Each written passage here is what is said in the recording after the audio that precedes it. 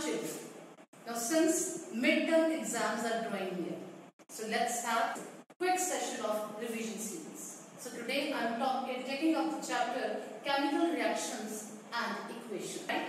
So we start with types of reaction, and to start with first is exothermic reactions and endothermic reactions. Endothermic reactions. So what are exothermic reactions? In which heat is evolved. In which heat is evolved. And an endothermic reaction where heat or energy, here in this case is also an exothermic reaction, heat or energy is evolved means given out, or here heat or energy is absorbed or used, right? So these are the two types of reactions. So in exothermic reactions, we can have few examples, that is burning of fuel. As we know methane, it's a fuel, and if it burns in the presence of oxygen, the end product is carbon dioxide, water, and plus heat is given out. This indicates the exothermic reaction.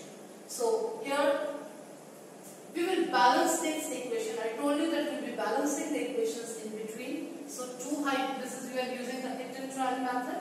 2 hydrogen atoms. So here are 4. Here we do it multiplied by 2. So we get 4 hydrogen atoms over here and 4 here. Right? Hydrogen is balanced. Let's check out for oxygen. It is 2 atoms over here and 2 atoms over here. So there are 4 oxygen atoms. So here we multiply this oxygen molecule by 2. Here comes 4 oxygen atoms, and again 4 oxygen atoms over here, and carbon 1.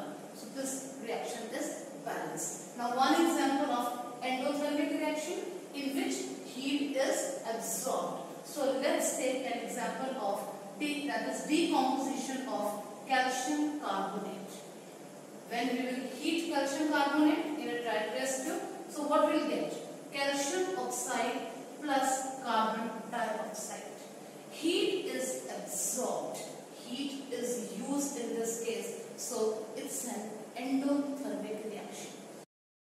Now second type of reactions, we are coming here with combination reactions. As the name indicates, it is when one or two elements or one or two compounds or compound or element, when they combine to give a single compound, they are combination reactions. Let's already do it. Hydrogen plus oxygen gives you water.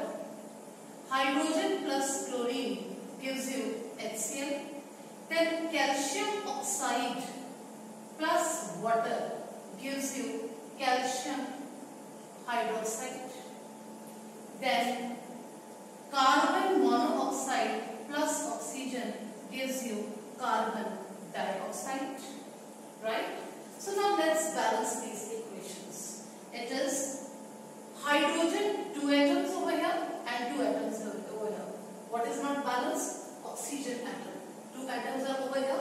So let's put 2 over here. Now 2 oxygen and 2 oxygen. But here hydrogen becomes 4. So we have to multiply here by 2.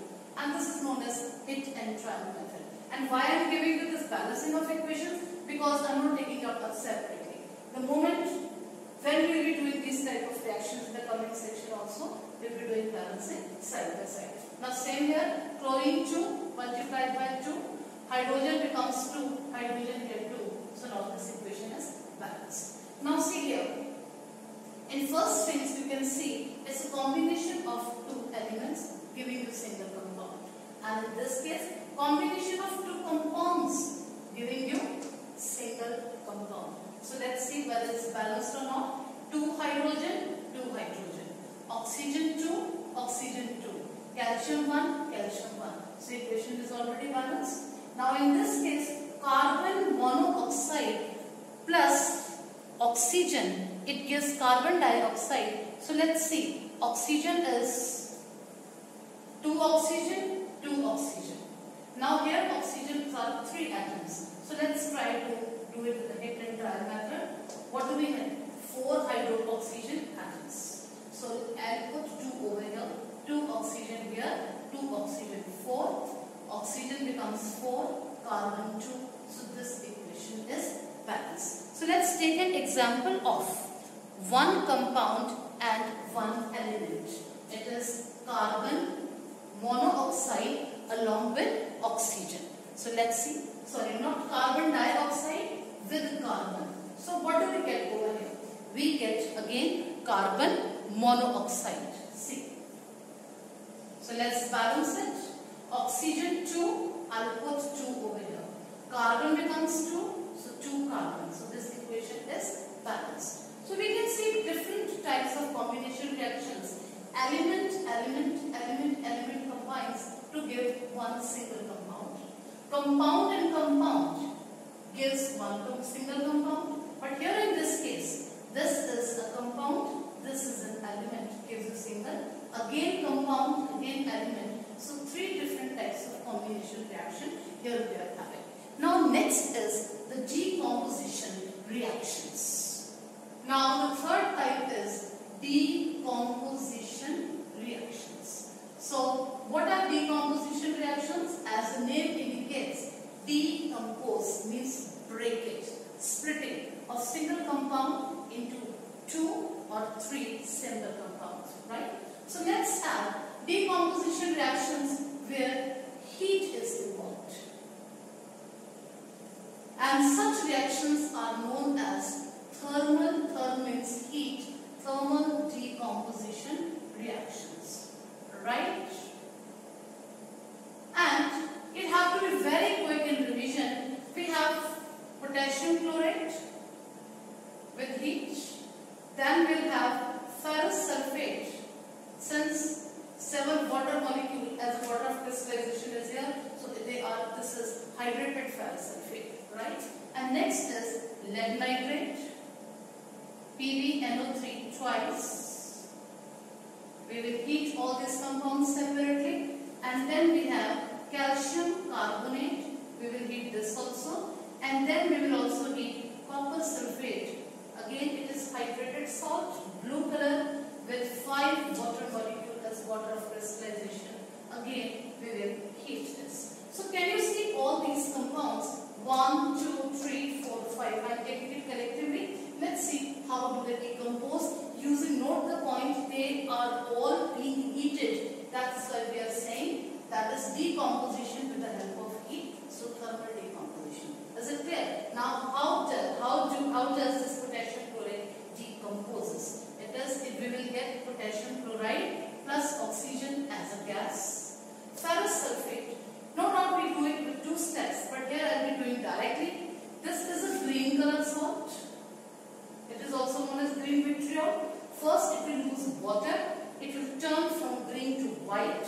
That is anhydrous salt. And on further heating, we will get ferric oxide Fe2O3. This is brown in color. Along with the evolution of 2 gases, that is oxides of sulfur, sulfur dioxide, sulfur trioxide. We have to remember here that these gases have a smell of burning sulfur. You can say smells like burning sulfur. This is the characteristic feature of this decomposition. Next is lead nitrate. How it gives? We will get first lead monoxide. It's a yellow color compound, yellow powder, and then we get brown fumes of nitrogen dioxide, and along with a gas, that is oxygen, which is a supporter of combustion. Now one thing is to be noted over here. In all these thermal decomposition reactions, look at the compound and the corresponding gases they are releasing. Chlorate, it's oxygen gas. Then sulfate here also and sulfate here also. When sulfate decomposes, you are getting sulfur dioxide and sulfur trioxide in both cases. So it's easy and quick to remember. Then if nitrate is decomposed, so we get nitrogen dioxide. And the characteristic feature of this gas is they are brown fumes. In the neck of the test you will find. So whenever there is a indication brown fumes are there, you close your eyes and just recollect it. It's surely nitrogen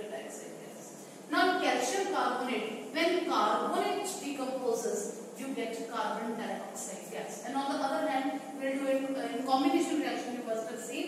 Whenever carbon dioxide combines with any compound, you get a carbonate salt. Is it fine now? So now next step is the balancing of these equations. I told you we will be doing balancing side by side. So 3 oxygen, 2 oxygen. So best way is to come to a common platform, multiply this with 2. You get 3 2s are 6 oxygen, and it is 2 multiplied by 3. 2 3s are 6. On both sides we get 6 oxygen atoms, right? Now here potassium becomes 2, so you make 2 over here. Chlorine also becomes 2, automatically chlorine here. So balancing is done. Now you see balancing of this. In this case, I will not consider this 7 water molecules because as I told you, it takes place in 2 steps. In first step, water molecules, they get evaporated. So we will see only ferrous sulfate and how it decomposes. 2 iron atoms, so here 2. Clear? Now see, how many oxygen atoms? 4 2s are 8. Here we say 3, 4, 5, 8. Oxygen is balanced. Sulfur 2, 1, 2. Here we have 2 sulfur. So the equation is balanced. Okay, now for calcium carbonate, we can see the equation is already balanced. Calcium 1 atom, carbon 1, and oxygen 3. Here it is 2 plus 1, 3. Now coming to copper sulfate. Here again, as in case of ferrous sulfate, we will ignore 5 water molecules. So copper sulfate, it decomposes as copper oxide. Sulfur dioxide, oh, I have missed oxygen over here. Oxygen gas is also given out in this reaction. So let's see this balancing. 2 sulfur, here 1 sulfur, let's multiply by 2. Again I am doing the Indian trial method. Now check for copper. So here let's multiply this with 2. Now next step is to check for the oxygen atoms. How many oxygen atoms? 2, 2, 4, 5, 6 and 9. Here we get odd number. So let's multiply this. Let's change it with 4. Since it is Indian trial method, if this is 4, here also it should be 4. Let's check out 4 copper atoms, 4 copper. Then how many sulfur? 4. So here we have 1 and 1. Let's do it over here. 2 here, 2 here. Sulfur 4. Now let's check out oxygen now. 4 4s are 16. 4, 4, 8, 10 and 3 2s are 6. Now this equation is also balanced. Now next type of decomposition is the help of electricity. So energy will be used in the form of electricity, and such reactions are known as electrolytic decomposition reactions. 3 reactions in this case we will be doing. One is the electrolytic decomposition of water. We will pass electricity through acidulated water. Acidulated water means in which few drops of any acid, maybe sulfuric acid or hydrochloric acid is added. It helps in quick ionization, right? So we will get hydrogen gas and we will get oxygen gas. So let's do it in detail. Take a plastic mug, make 2 holes with the help of a drill, then insert 2 electrodes, attach it with the battery and fill this mug with water, acidulated water, and invert 2 water-filled test tubes over it. Is it fine? This diagram is important. After you pass the electricity through it, within few minutes you will find that there is downward displacement of water, and you will be finding the collection of the gases. With the help, the bubbles will be there, and you will find this is cathode, this positive terminal, this is anode, and this negative terminal is the cathode, and in negative terminal you will find a gas, that is hydrogen, with a double volume, and in positive terminal the gas with half the volume of this gas, and it is oxygen gas. So oxygen will be collected at anode and hydrogen will be collected at cathode. Remember and note this thing. The volume of hydrogen is double to the volume of oxygen. The ratio is 2:1. You don't have to be very elaborate in giving the answer. Now how the questions will come? You may be asked directly. Draw the diagram to show the electrolytic decomposition of water, or it is also known as electrolysis of water. Now next, if diagram is already drawn in the exam, in the paper, you may be asked to write, name the gases A and B. So with volume double, you write it is hydrogen, and with volume half, you write it's oxygen. And why is it so? Because in one molecule of water, there are 2 hydrogen atoms and 1 oxygen atom. So ratio is 2:1. Don't forget to write by volume, because by mass it is 1/8. Next type of decomposition reaction, again with the help of electricity, is sodium chloride, liquid. Now we have to pass electricity through it, through molten sodium chloride. Mind it is molten, it's not an aqueous solution. Means you have to melt it. It is melted with at a very high temperature. So what do we get? We get sodium solid and we get chlorine gas. So this is the method of extraction of sodium also.